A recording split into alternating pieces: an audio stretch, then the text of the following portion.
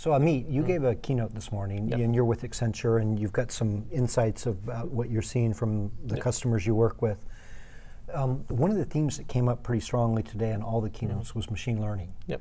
Why all of a sudden is this becoming popular? It's becoming popular because what we're seeing is, in the past, it was the technology was not that great, right? People were still dabbling, they didn't quite understand it. It's getting more and more accurate. We're writing better algorithms. And the other thing that we're starting to understand is you close that loop, it starts self-learning. Whereas in the past, we would keep tweaking it. Now we're actually learning that actually you let it go, you give it the feedback, the machine gets smarter. The processing power is also getting bigger and better, and that's also helping crunch a lot of numbers, right? And quicker. And quicker, yeah, Right, and that's right. just the big thing, it's much quicker. And we're also seeing, because of IoT, you're able to get a lot more data, right? Machine learning is all about data.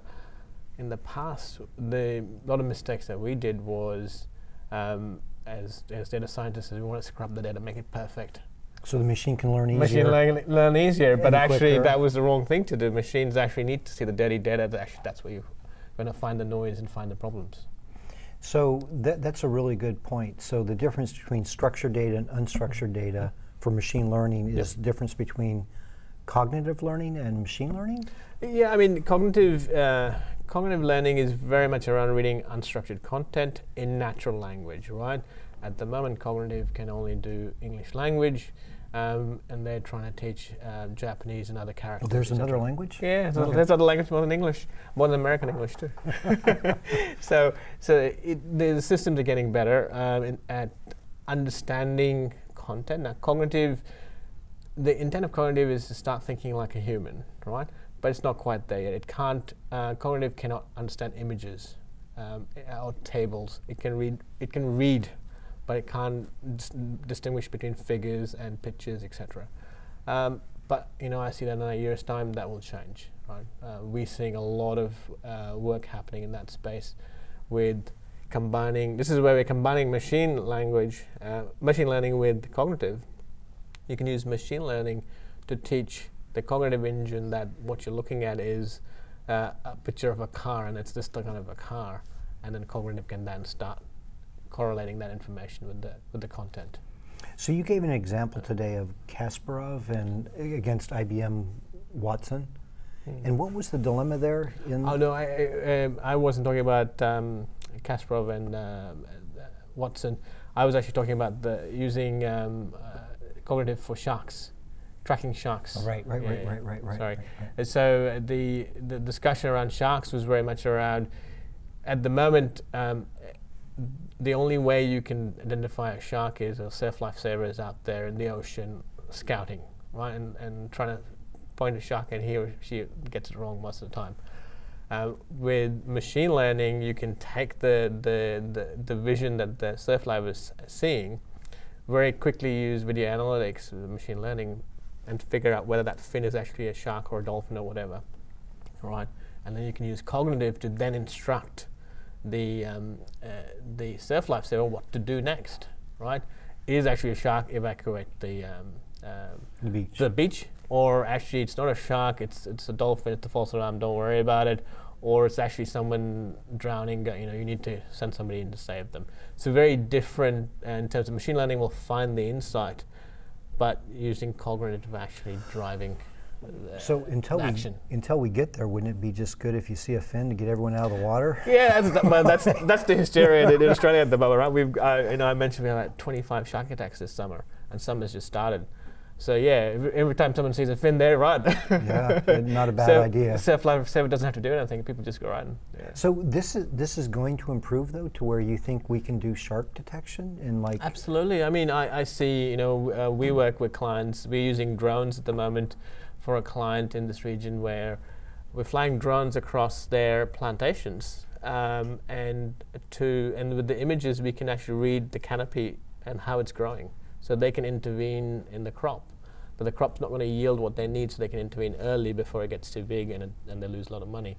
And has great wider ramifications. They can more accurately predict their yield and better price their product. So you guys work on some interesting things, because I've also heard of Accenture in the U.S.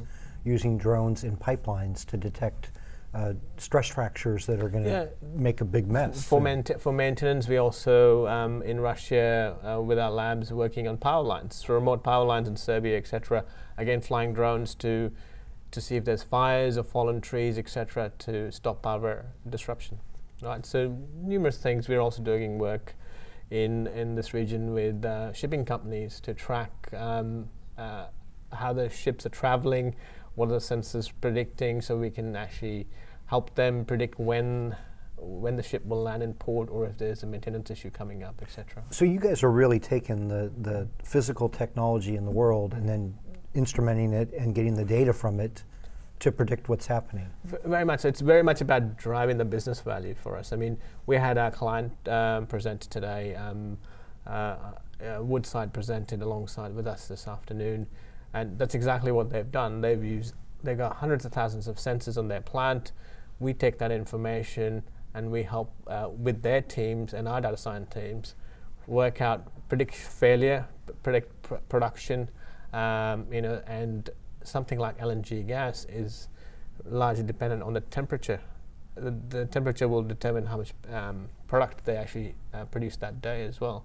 So all those factors, we're actually driving that for a lot of clients. But we always focus from a business outcome as opposed to let's just go put a sensor and then see what happens. So you're kind of, you guys are, it sounds like at the forefront, because the world of IoT, most data companies are getting the fact that it's important. Yep. But I don't think everyone is there yet.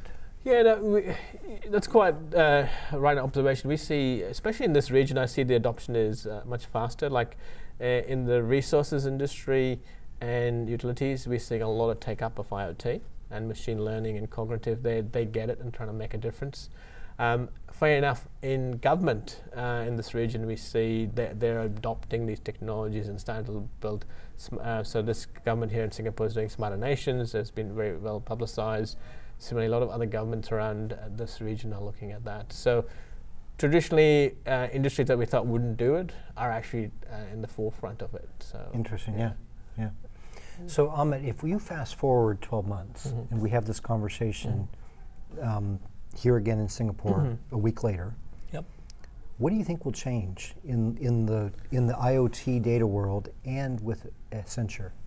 Well, in 12 months, I expect that you will have a lot more of these solutions deployed. You will be, if I take an example, if another conservative industry like banking, right? You are not going to be getting a mortgage through a mortgage broker or physically meeting a branch manager. You'll be doing it all online, omni-channel, and a cognitive machine will be guiding you through the process of buying a house, getting a loan, getting all the conveyancing done. Right, it'll be all done that way. That's what I expect. And I think that's less than 12 months away. I think people and we can already put ethical nature in there too, Absolutely. so that we don't have, like we had the meltdown in the U.S. from putting people in houses they couldn't afford. Well, this is the thing, right? In one of the keynotes, someone mentioned Groundhog Day, right? Now, these machines love Groundhog Day because they assess what happened, they learn, right? And the other thing is the consistency you can deliver, right? Everybody goes, oh, humans are 100% accurate. Well, we're not, right? Neither is a machine. Right? Machines will also never be 100% accurate, but they will always give you the consistent answer, right?